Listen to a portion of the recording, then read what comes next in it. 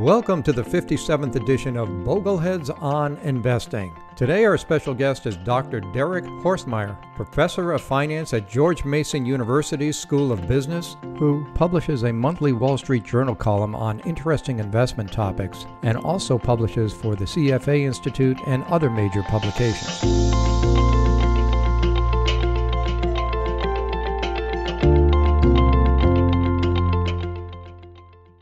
Hi everyone, my name is Rick F.I.R.E. and I'm the host of Bogleheads on Investing.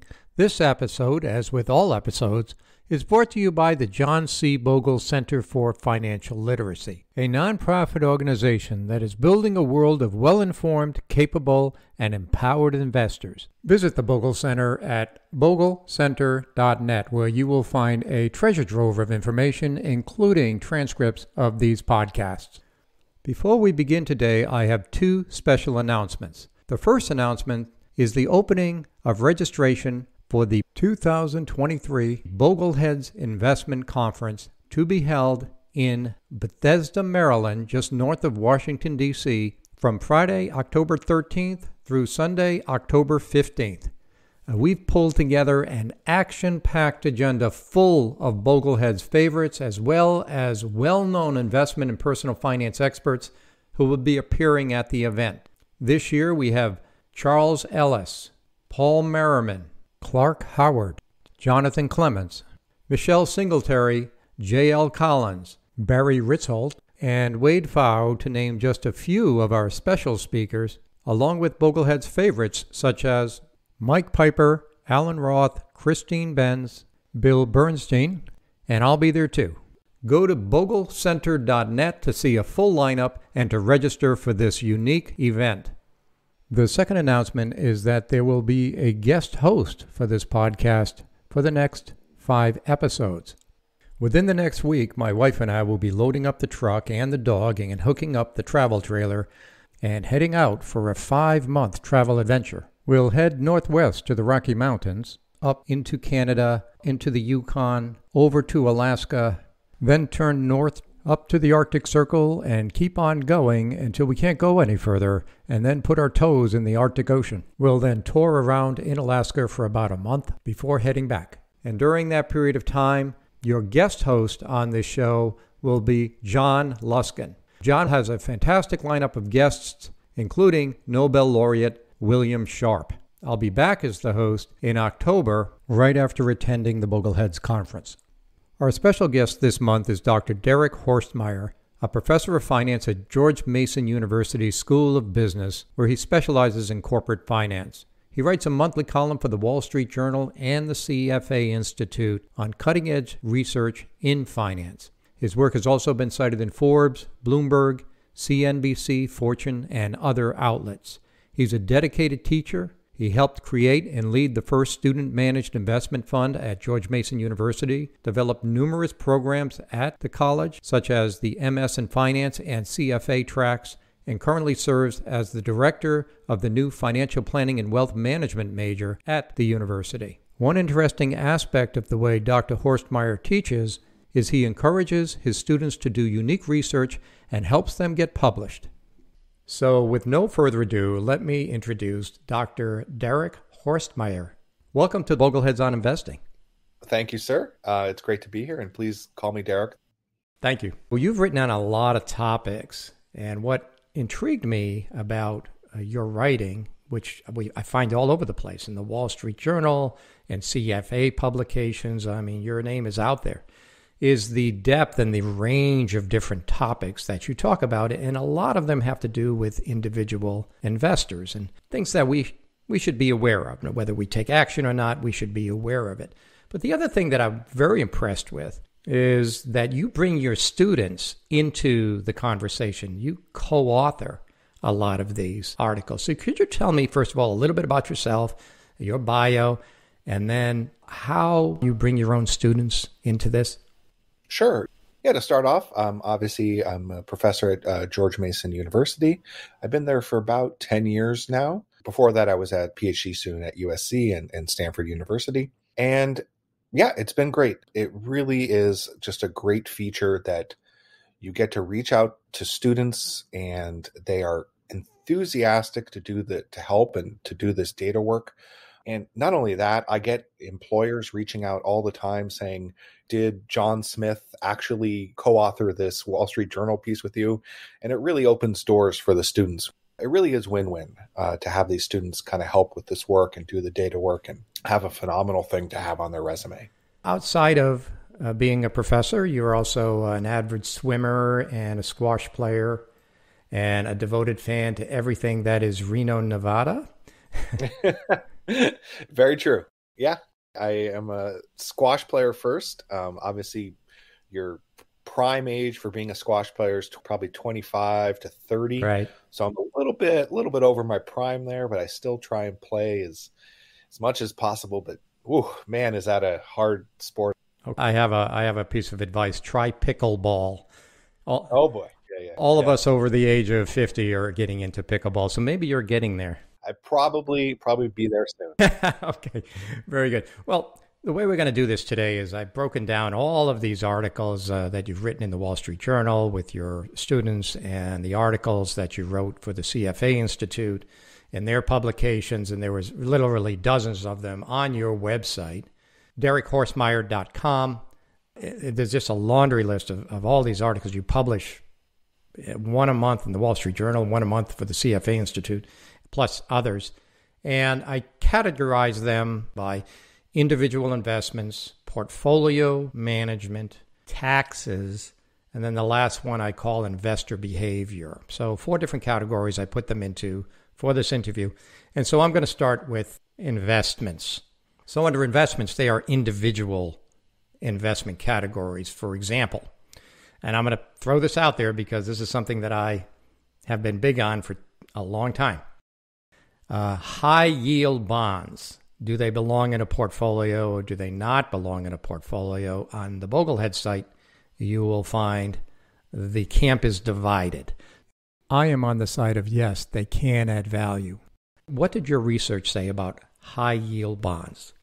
The title of the article was, Do Junk Bonds Pay Off in the Long Run? And we found in general, they're basically in line with the Sharpe ratio that you would expect. The funds that we were looking at were mutual funds and ETFs that had the word high yield or junk bond or other names like that in the title of the fund. So we didn't look at the underlying D-rated or C-rated or BBB minus rated debt itself, but the fund that was carrying it. And in general, what we found was comparable returns to the S&P 500 with a little bit lower correlation. So there is some diversification benefits here and a little bit lower volatility. So yes, it did seem on the whole that this could add some value to your portfolio. But again, don't expect that this is going to be a groundbreaking investment that's going to outperform the S&P by a significant amount. For instance, to quantify what I'm saying, what we found was, over this 30-year period when we could study these things, the S&P delivered 7.8% and the high yield bond fund delivered 7.1% with a little bit lower volatility. Some people will say, don't buy credit risk, just buy treasuries and take your credit risk with equity. How do you feel about that strategy? Yeah, that's an interesting point.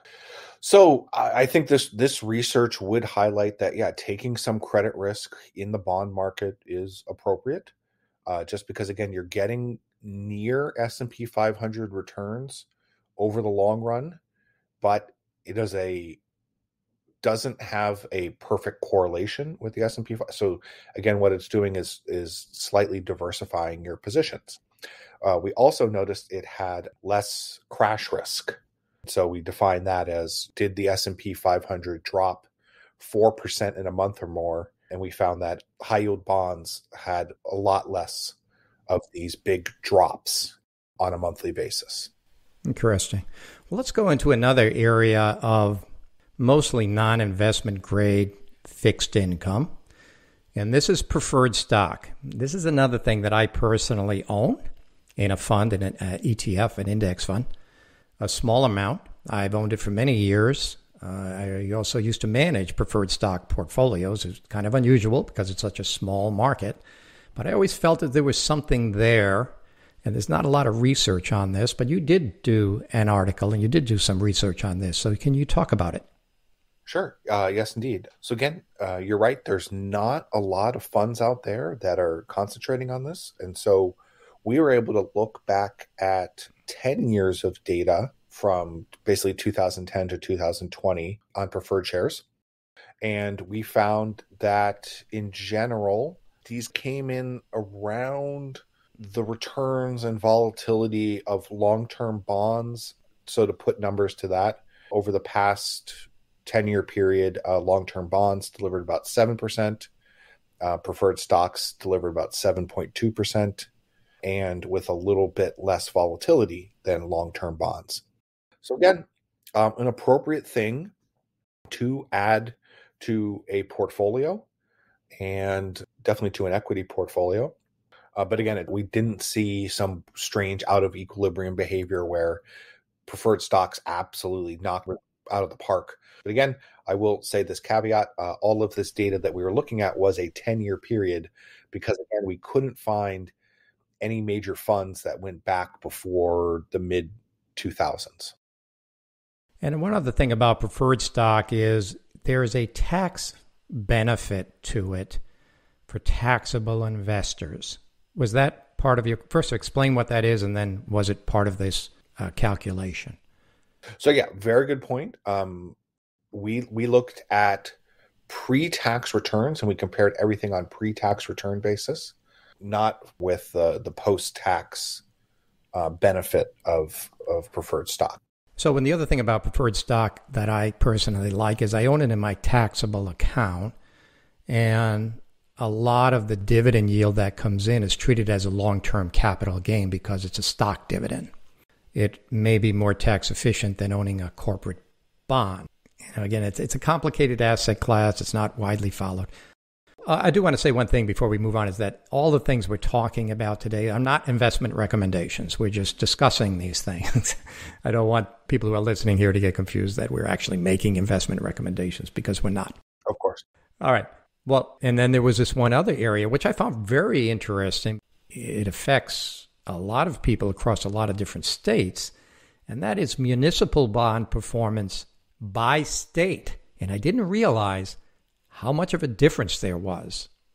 Very true. Yeah, we were surprised by these results as well. We went out there and collected data on muni bond offerings. Obviously, we're focusing here on the big states that have muni bond mutual funds or ETFs.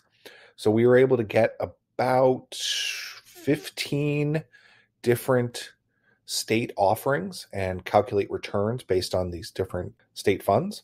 And in some cases, buying a muni offering for a particular state makes sense over the past 10, 15 years of data that we have, even if you don't get, obviously, the tax benefit of living in that state. So, for instance, to put numbers to this, Colorado and Missouri over the past 10, 15 years have averaged about a 4% rate of return over that time period. And Maryland, on the opposite end, returned about 3%. Huh. So there's about a 1% spread there. And again, this is pre-tax. Yeah, interesting to see that you get this big spread. And it's not totally explained by risk, just because we didn't see any significant differences between Colorado and Maryland in the volatility of these things. Yeah, obviously, it's not due to Colorado funds having lower fees than Maryland funds. I mean, you factored that, correct? Yep, we factored that in. One idea that we had, and again, it didn't fully pan out, maybe it could be the age of the population. So you can imagine maybe there's a bit more wealth in places like Maryland and a bit older individuals. And so they all rush into the muni bond offerings and push the rates of return down.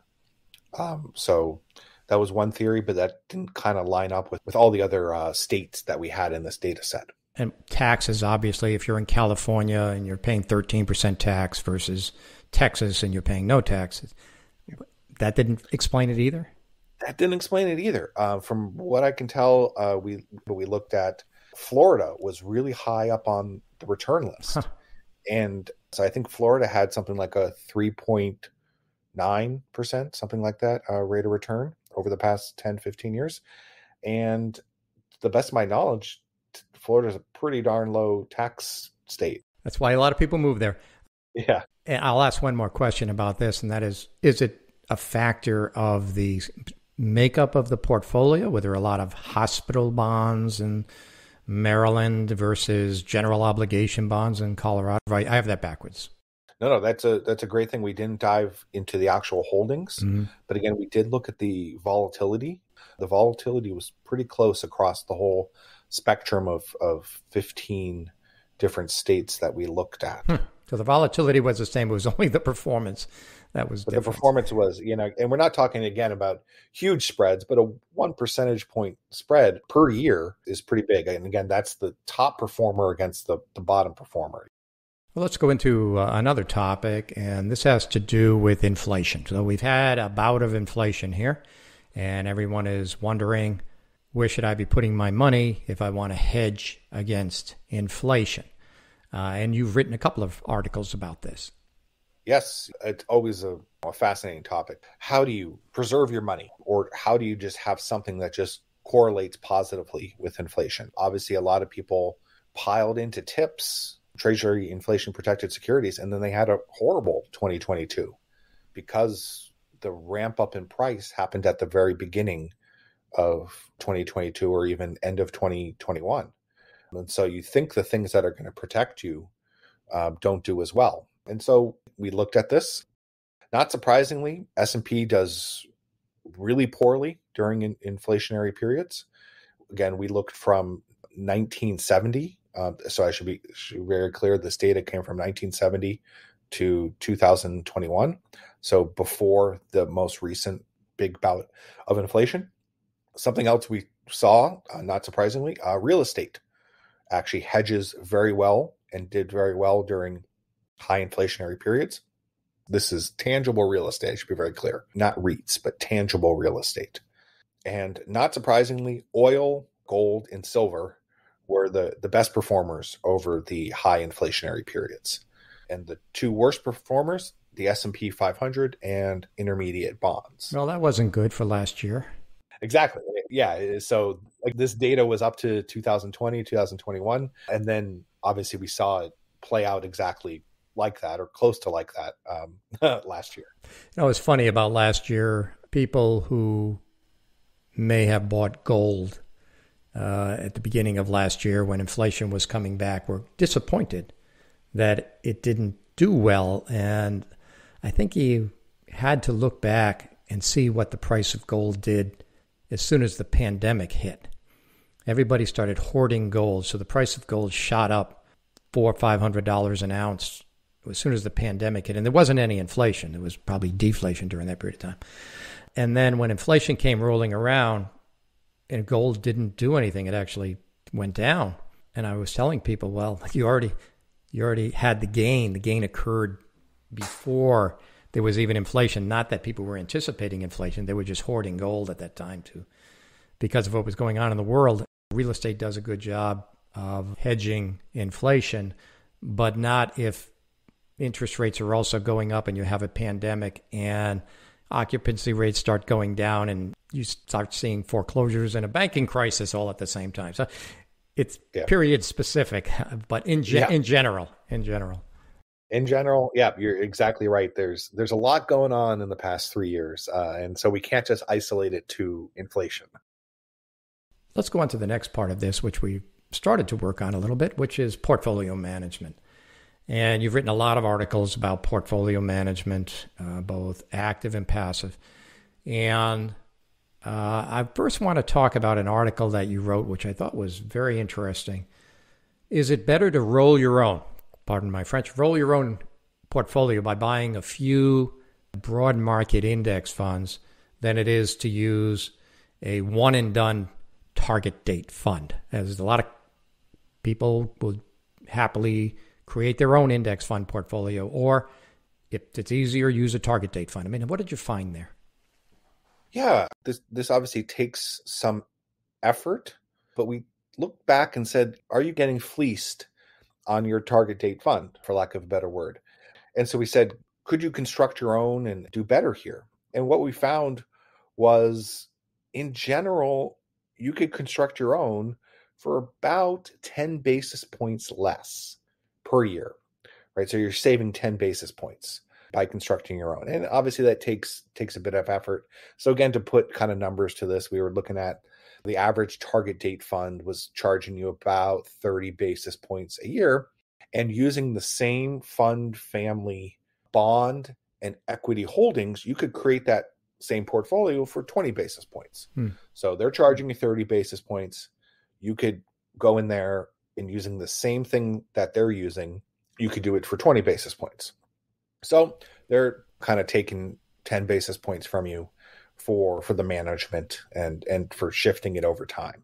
That's kind of what we found. And we found that the longer you went out on the target date spectrum, say the 2060 target date funds, those were the ones where they were charging the most. Huh, really? Interesting enough, they're charging the young kids more money. More money to manage these things. And so, this adds up over time. We kind of calculated if you did it yourself over a 10-year period, you would have an extra 3% return if you just did it yourself. Oh, wow. That's fairly significant. Yeah. Interesting offshoot of what you just said, that the fund companies are charging you 10 basis points, some maybe a little bit more, to do the portfolio management. So you could go to a mutual fund company, a Vanguard or whomever, and for 10 basis points, you can get a pretty darn good portfolio managed for you. And I kind of tongue-in-cheek look at that and say, well, why are investment advisors charging 100 basis points to do the same thing? Yeah, very good point. Yeah, you wonder how they stay in business. Well, they stay in business because people think they're getting what's called value added. But anyway, that's a different topic. All right, now we're going to get into the active versus passive debate a little here. And you've written quite a bit about active management. And we have the 3-fund portfolio, Boglehead portfolios. You refer to them as lazy portfolios in your article, versus what's called a valuation-based, which if you could explain what that is, but it's active management. So how do they compare? Yeah, very good. So this was one that just came out a month ago for the Wall Street Journal, and it won't surprise anyone in this group that timing the market doesn't work. Well, we looked at this one was the age-old Fama versus Shiller debate. They both won Nobel Prizes 10 years ago for their work in market efficiency. Eugene Fama comes down on the efficient side, and Shiller would always say you could time the market based on the PE ratios or his CAPE ratio. And so what we did was we said, well, does that still hold true? We looked at how the PE ratio changes in our market, and we kind of followed his advice from back in the 70s, which said if the PE ratio is very high at 20 or above, you should shift over to a bond portfolio. We used 70% bonds, 30% equity. And if the PE ratio for the market goes down below 12, then you should shift over to equities. And again, 70% equities, 30% bonds. And we tested the strategy. Does this work? Does this help you on a risk-adjusted basis? Relative to what portfolio? The passive, but what was the passive portfolio? The passive portfolio was just 50-50.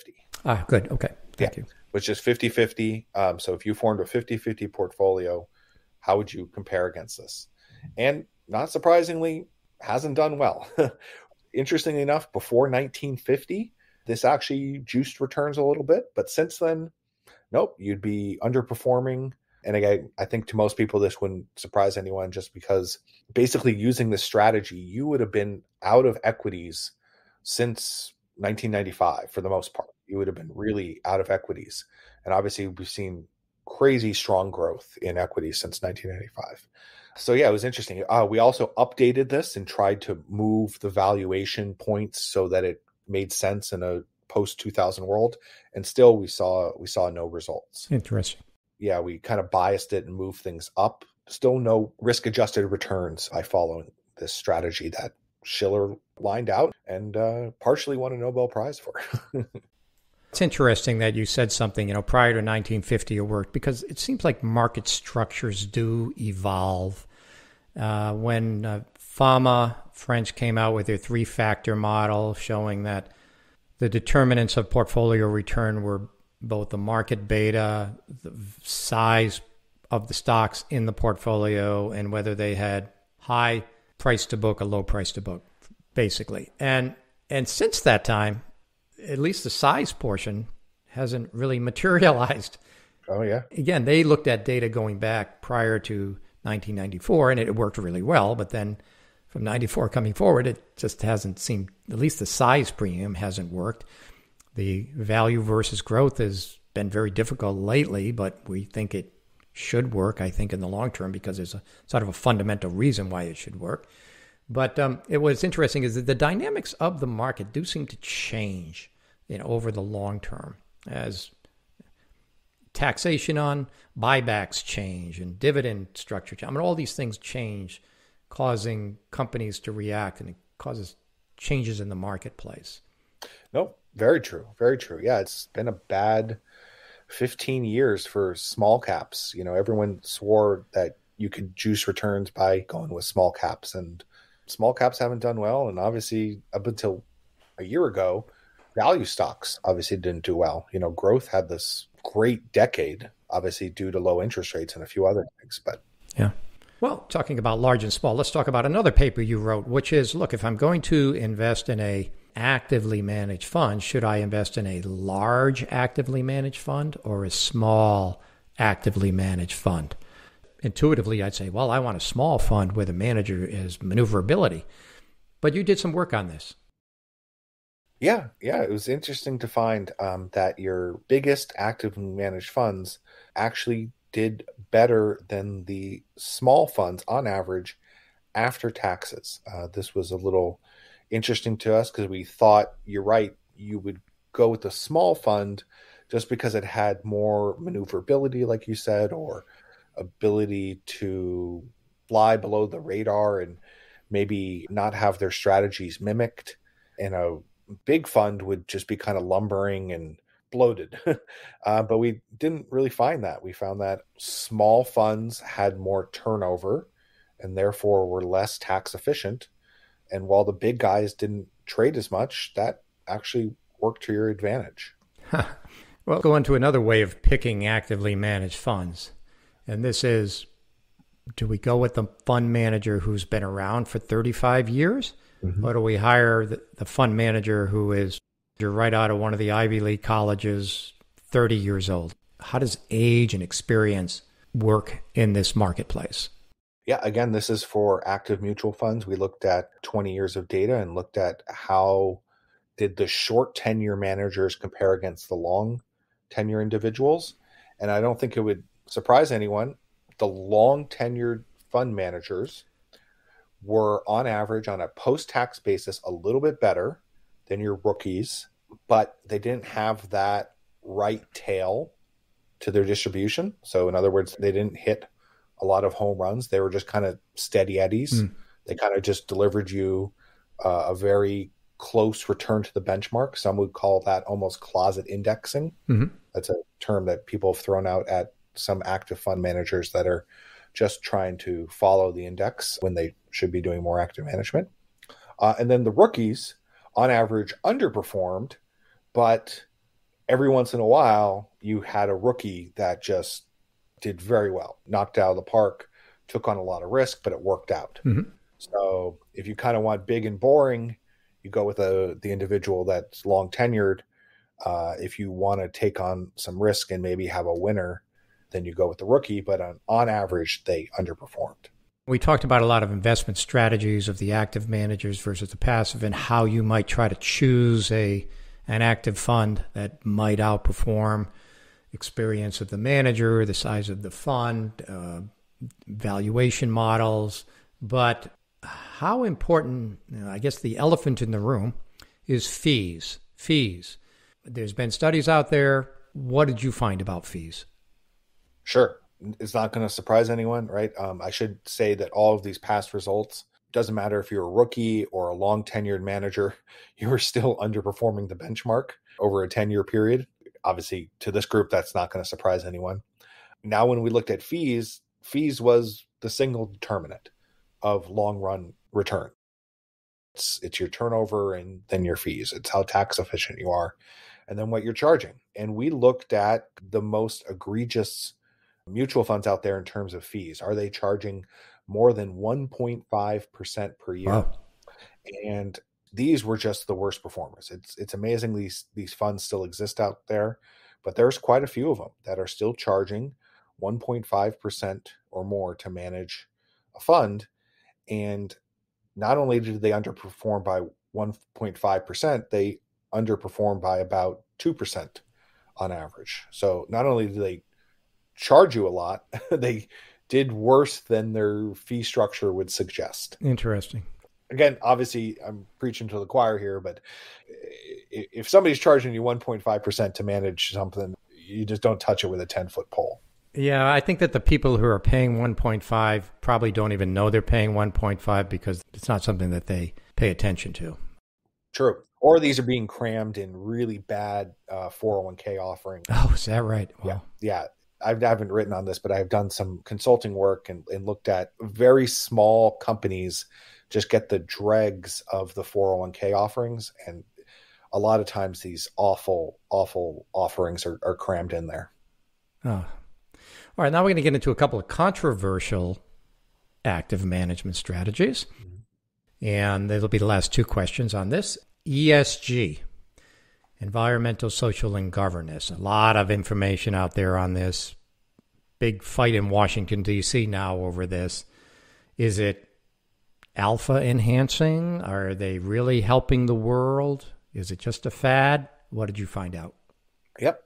The evidence goes back and forth, and in general, ESG funds are just going to probably match the benchmark, over the long run. I know energy has had a good past year. So ESG underperformed during that period.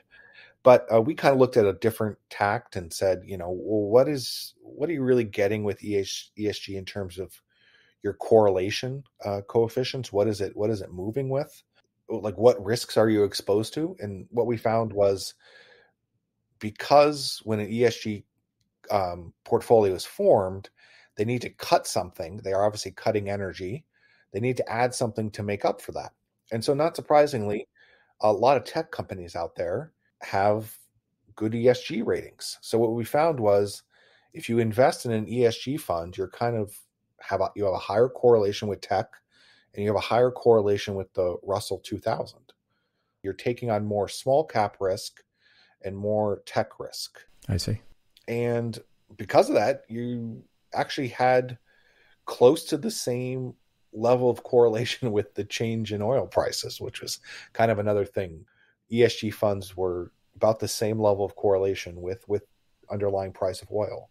It correlated with the price of oil. So if the price of oil goes up, everybody's looking at alternative energies, right? So maybe some of these funds that specialize in that do better. Yeah. So we found the S&P had a correlation of 0.22 with change in oil prices, and ESG funds on average 0.23. A little bit higher correlation to oil. Interesting. All right, we're going to get into the last one about active management, and it's the one on everybody's mind, or I should say on everybody's computer, and that is AI, artificial intelligence. Is this the new active management? Is there hope for buying a fund that employs AI and this will outperform? Is this it?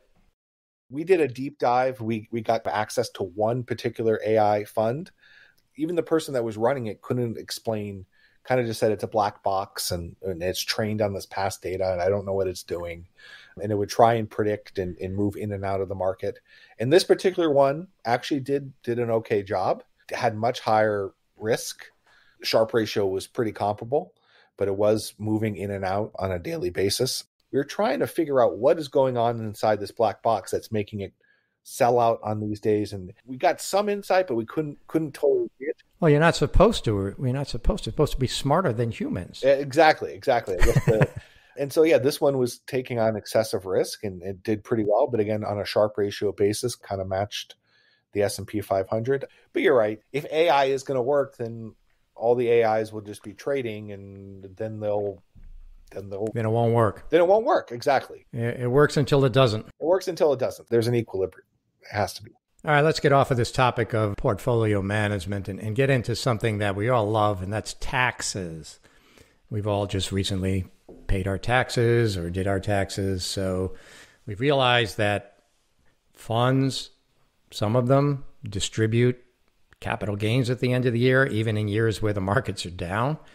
We realize that some funds are distributing dividends, and maybe some of the dividends are not too tax efficient. And we learn a lot about what we own if we really start to study our tax returns, because it can really affect our after-tax returns. So you did a lot of work on taxes and mutual funds and ETFs. Let's talk first about turnover within a fund, and how does that affect taxes? Sure. I've always told my students this, and I've always been told this. Well, you should just look to the turnover of a fund, and that'll tell you how tax efficient it is. So we kind of took a step back and said, well, how true is that? Can you just look at the turnover of an actively managed fund or even an index fund, and does that predict how tax efficient it is? And it was pretty much a muddled picture. Some funds were better and some funds weren't, but on average, it was kind of just a wash. And so what I mean by that was we separated within asset classes. We looked at high turnover funds and low turnover funds. And on average, they kind of just had the same tax efficiency. And so, yeah, we kind of started thinking, there's a lot that's captured by a turnover measure. It doesn't separate out. Are you trading short-term capital gains? Are you incurring long-term capital gains? Are you maybe trying to tax loss harvest? All these things that are going into the underlying turnover measure. And so that is kind of lost in one simple measure. And so that was kind of our ending conclusion. You can't really see that with a turnover measure. Interesting. You did do work on the ETF structure versus the open-end mutual fund structure, the traditional open-end mutual fund structure. And you did come to a different conclusion about ETFs versus traditional open-end mutual funds. Yes, indeed. Again, another thing that I've always been told is ETFs are more tax efficient, but I've never heard a quantifier, literally how much more tax efficient they are. And so we designed this pretty simple study where we looked at within fund family. So it had to be the same fund family.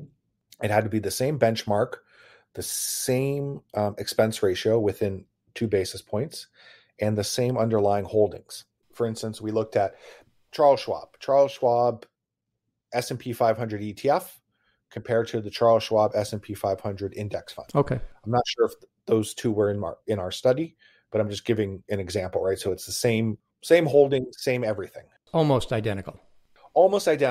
Same expense ratio, same everything, except one is a mutual fund and another is an ETF. And then we looked at, well, how much has their performance differed? And what we found was it differs by about 20 basis points to 25 basis points per year. That's what the benefit to the taxable investor was? Yes. On a post-tax basis, the ETF outperformed by about 20 basis points. Wow, that's a lot. Yeah, it's significant. And again, obviously, this is due to the redeem in kind feature of ETFs. But, that adds up over time. That 20 basis points, that's, if you're holding that in a taxable account, that's a percentage point every 4 years or so. Sure. Now, Vanguard is a little different. Their structure is different. Can you explain that and then why it really wouldn't fit into this study? Sure. Yeah, Vanguard was omitted from our study just because their ETFs and mutual funds have the same post-tax returns, net of the difference in the expense ratios. And that is, again, because of this patented system that Vanguard has, which basically gives the same benefits that an ETF has to the mutual funds. I believe that patent I've read is expiring soon. It is expiring, but it doesn't mean they're going to stop doing it. It just means others don't have to pay Vanguard to do it. Yes, exactly. Which will be good because then other groups will have this same benefit and it'll be more tax efficient for all, hopefully. You would think, though, over the years that since it was a really good idea back 20 years ago when they did this at Vanguard, you would have thought that if it was other fund companies would have just paid Vanguard some fee to use the patent. Yeah. But I've heard all kinds of different stories about why that never happened. Some of it had to do with the fund companies not wanting to pay Vanguard anything. And then other times I heard that Vanguard wasn't interested in, leasing the patent to anyone. So, but it is coming off patent, I understand. And maybe, in fact, I have seen and heard of companies that are preparing to launch products where the open-end fund and the ETF are a share class of the same underlying portfolio. So they'll be treated the same for taxes. Interesting. Another section of taxes, tax loss harvesting. You did a lot of work on this. Now, you did it with individual stocks, but if you've also done some work on just tax loss harvesting of ETFs within a taxable portfolio, that would be helpful. So tell me, what is tax loss harvesting and what's the benefit? Sure. Again, I should give the caveat here that tax loss harvesting is very unique to a particular situation, but we try to capture how much could one individual juice returns by tax loss harvesting. So again, the idea here with tax loss harvesting is you sell loser stocks to offset some capital gains tax liability. And we did a lot of simulations here. We looked at past 50 years of data, and not surprisingly, during high volatility periods or strong down years, that's when tax loss harvesting could juice your returns the most. And on average, on down years or high volatility years, we saw you could add about 2% on that year by tax loss harvesting. But over the long run, kind of on average, you're looking about, I would say, 1% or so return that could be added to your portfolio by tax loss harvesting. To make it clear, you add it to your return because eventually you have capital gains. Yes. Because you're only allowed to write off $3,000 a year of losses against your income. So if you don't have any gains, but if you have gains, then you could write off these losses against those gains. So when you're talking about in the long term adding 1%, you're assuming you're going to have gains from, I don't know, the sale of a piece of property, the sale of a business, yes, even the sale of your primary home, if it goes over the $250,000 or $500,000 limit, if you're single or if you're married. And therefore, this is how you make up that 1%. Yes. Yeah. So again, we're generalizing here to something that's incredibly individual specific. Mm-hmm. Tax loss harvesting obviously is most beneficial when you're going to incur a very large taxable event. I don't know, a sale of a business or something. Sure. So, well, that brings us into another question I have, and I don't know if you've written on this or not. I didn't see anything. It has called direct indexing. And this is where instead of just buying the S&P 500 or the total stock market index fund, you go out and you hire a company, and even Vanguard does this now, so it's widely sold out there, and I will say sold, is that, you end up with a portfolio of 500 different stocks or 1,000 stocks in your portfolio, literally 85-page account statement every month of individual securities. But the program sells the losers, generates tax losses, and then rebuys or fills in or substitutes, or the different programs do it different ways, waits 30 days, rebuys it back, and you generate quite a bit of tax loss in a year or two when you might need it. In other words, you're going to sell a business, or you've got a big single security that you're going to be selling, and there's a big capital gains. You want to maximize the losses. So that's how direct indexing is sold. On the downside, you have to pay fees on that pretty much for the rest of your life, because what are you going to do with 1,000 stocks? My views of direct indexing might not be as rosy as the people who are selling this product, but what are your views on direct indexing? Yeah, I was hearing so much about this about a year ago, and then it kind of dissipated. I wish I could say more about this. I just haven't dug into the data. I don't know if there is data availability yet, because again, it's, to the best of my knowledge, it's individually created for a person. Correct me if I'm wrong, but I remember hearing O'Shaughnessy, hopefully I'm pronouncing that name right. Yeah. They were on TV a year ago, really propping this thing up and saying how great it was. But I haven't heard much since then.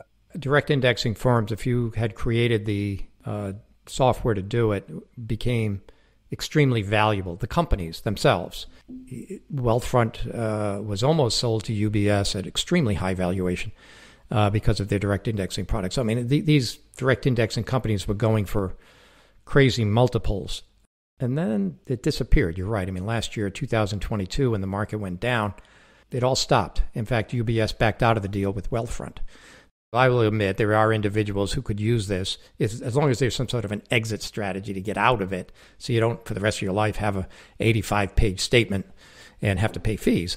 Yeah. Let's go on to the last phase, the last part of this, and that is investor behavior. And particularly, I think I want to get to a little bit of performance chase. And we hit on this with the Fama-French three-factor model a little bit, where when it first came out, dimensional fund advisors adopted it, and they started promoting three-factor investing. And then Rob Arnott and Research Affiliates came out with fundamental indexing, and all of a sudden, smart beta, was the big thing. It didn't really pan out as far as the performance, since it got to be really popular. Even though these things are academic based, sometimes they don't actually work. And my question to you as an academic is, how much weight should investors put on these new academic discoveries about investing, or should they wait to partake in them for at least 20 or 25 years to see if it actually works in reality? Yeah, it's an interesting phenomenon. At Boston College, who've been writing a lot on this, and their names just slip my mind, but they published a number of works that go back and look at anomalies.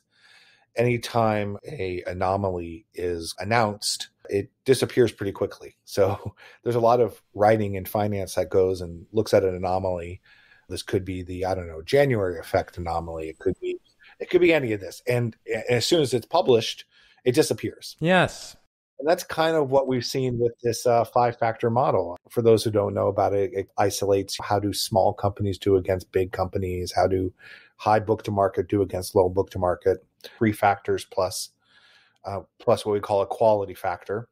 All the factors haven't done well since year 2000, except for the quality factor. By quality, you mean quality of earnings? Quality of earnings. Yep. People have different definitions for this, but Vanguard has a quality ETF. A lot of others do. And it's companies that have positive ROA and growing ROA. Yeah. That has done well. But that's a later factor, right? I mean, that came out later on.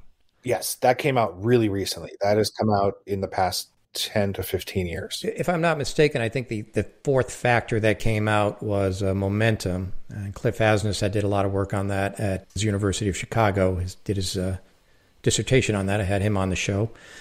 And then this quality, I believe, was the fifth factor. That came even later than momentum. Correct me if I'm wrong, but I think that's the liturgy. Definitely correct. That came out with a group of researchers at University of Rochester. So it hasn't had time yet to go awry. Yes. I don't know. I'm just saying. It seems to me that even in the academic world, taking what's called evidence-based investing, this is a term that I never liked, but it's out there, and saying, look, here's the evidence from the past, therefore it's going to, I don't want to say it's going to be the future, but there's evidence that it'll be there in the future. And I just never bought into that, but it's sold a lot out there, evidence-based investing. It's sold as being scientific, a scientific way to invest. And I don't know, to me, that's just marketing. What do you think? Yes. Yeah, I think it's we always need a new marketing gimmick, like you said. Smart beta. Yeah. And then there was dynamically adjusted multi-factor ETFs. Yes, of course. I haven't heard from those in a while, but you always need to come up with something that seems to fit the bill even better, but it disappears quickly. And again, if people are curious to read this research that really does go through the 200 anomalies that we've identified. It's a gentleman named Jeff Pontiff at Boston College who's done a lot of work and chronicles and shows you just how much, once something's talked about, once it disappears quickly. So Jeff Pontiff. All right. So, Boglehead's philosophy is buy a few low-cost index funds, broad market index funds, rebalance if you can. I mean, and you probably use your tax-advantaged accounts to do rebalancing or new money to rebalance, and so that you can be tax efficient and stay the course. How does this sound to you as an academic who has studied all this other stuff? It's a loaded question, by the way. I've been part of this group for 20 plus years. It still seems to hold true in the data.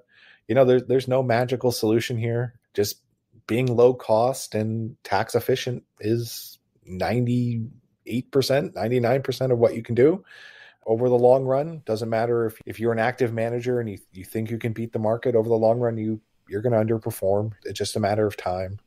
The way I explain it to my students, because they're always so gung-ho and because they read about, I don't know, Renaissance technology or some hedge fund out there right.